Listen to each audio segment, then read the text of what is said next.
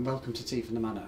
I'm James, and today I'm going to show you how we like to make the perfect cup of English breakfast tea.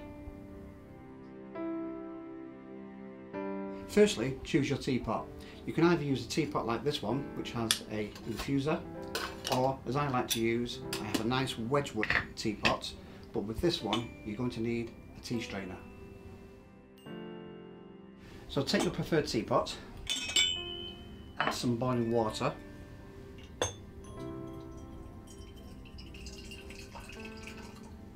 and then warm the teapot through,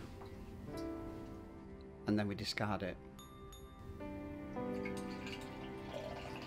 So now you add your tea. If you're using loose leaf tea, you need one per person and one for the pot. If you decide to use tea bags, there's nothing wrong with using tea bags, but just make sure the quality of the tea in the bag is the same quality as your loose leaf tea. Take your teapot and add the boiling water.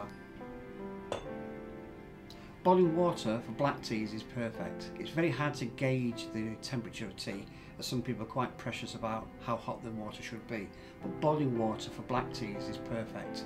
For white teas and green teas, you want it just coming off the boil so as not to scald the leaves. Then you can pour your tea into your favourite cup. Because we're using loose leaf tea today, you're going to need a strainer, and then just pour the required amount.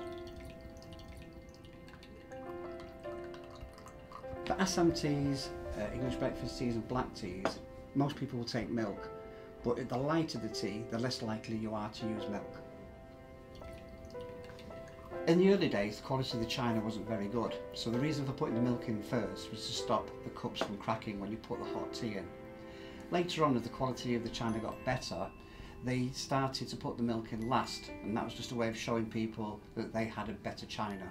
Nowadays, you put the milk in last because then you can gauge the strength of your tea. You can always put more milk in, but you can't take it out.